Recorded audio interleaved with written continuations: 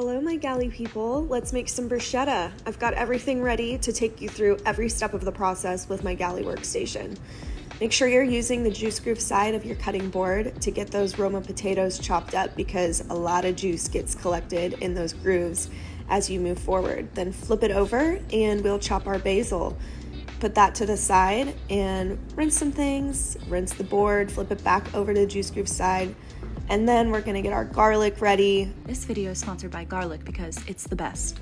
We're gonna salt those tomatoes and then we're gonna transfer them from the colander to our bowl and start mixing ingredients together. The balsamic, which is arguably the most important, garlic and oil. Now we cannot forget about those crostinis. So let's get a little extra oil, get our half sheet pan out, get those nice and toasted, bring them back out, flip our bowl to serve, and now we are ready to enjoy some delicious bruschetta.